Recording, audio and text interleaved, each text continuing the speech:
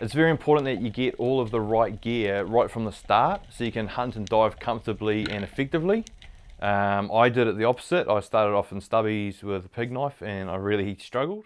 This is because spearfishing gear is really subjective to your body shape, your face shape, weight requirements, and blade stiffness requirements, and also the species of fish that you're going to be targeting.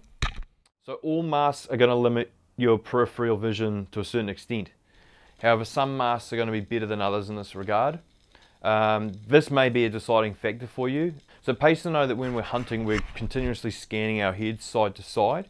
So peripheral vision is an inferior trait in a mask compared to fit and comfort, but it may be a deciding factor for you if you've got 3 or 4 masks that fit really well and are comfortable. Remember, the snorkel is out of the way and no longer in our mouths when we descend. So we want a snorkel that's light and streamlined if possible, not something open sound, meaning that the neoprene rubber interior is the only thing in contact with your skin, and there's no. She's going to get into her new 5mm suit, and we're going to show you how to get in and out of a suit, and then also aftercare. Okay, so you want to make sure that the suit is well lubricated with soapy water. So what we're doing here is making sure that the soapy water is all the way through the leg. She pulls the hood back because it's not necessary to have on at the moment. They do have a myriad of benefits. They'll protect your hands and fingers from coral, urchins, crayfish and lobster spines, jellyfish, fish spines to an extent, fish gills, which can be quite abrasive to skin, rope and reel line burns, and they do add warmth, provide grip on pole spears, and heaps of other things. My preference lately has been diving with lightweight protection when targeting our crayfish and lobster species, as these animals have forward-facing sharp spines that penetrate skin easily. Apart from the obvious, killing, bleeding and gutting fish, they can be used for other tasks like cutting tangled or caught line, opening shells, mussel shells and urchins. They can be used for burleying and specialized knives, and grab the belt, pull that out and let it drop like that, and that should just release the belt right off and let it sink. Now that is really important if you want to get someone buoyant, get them to the surface in a hurry. You just have to remember that the heavier that you are, the more energy that you're going to exert trying to get off the bottom and back up into the positive buoyancy zone. Because propulsion is important when breath hold diving. You want a fin that will allow you to kick off the bottom or off the surface as efficiently as possible. So, a short, inefficient fin will cause you to kick a lot more.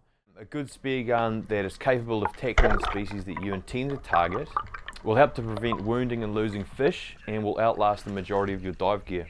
There is so much information and debate around spear guns that I will deliberately keep this section as simple as possible, as the reality is that in this day and age, that the large gun brands in the market are incredibly effective at doing what they do, and the majority of the work lies with the diver.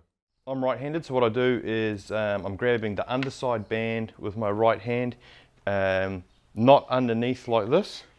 I'm grabbing it top ways like this. So what I want to do is push the gun forward and then pull the gun around so that it's centered in the middle of my sternum. And then what I can do is, if I need to, I can use this hand here, pull down. This is the preferred setup for the majority of underwater hunters, as it's simple and very effective. The alternative is a slip tip, and it's more complicated and unnecessary in most scenarios. The less moving parts to fail in those crucial moments when you may be hunting, the better.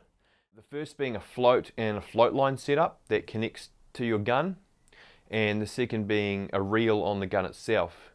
Now, I would highly recommend that anyone just starting out starts, and that's when you want to have your buddy there, and when you're pushing your own limits is when you really want to be on the ball.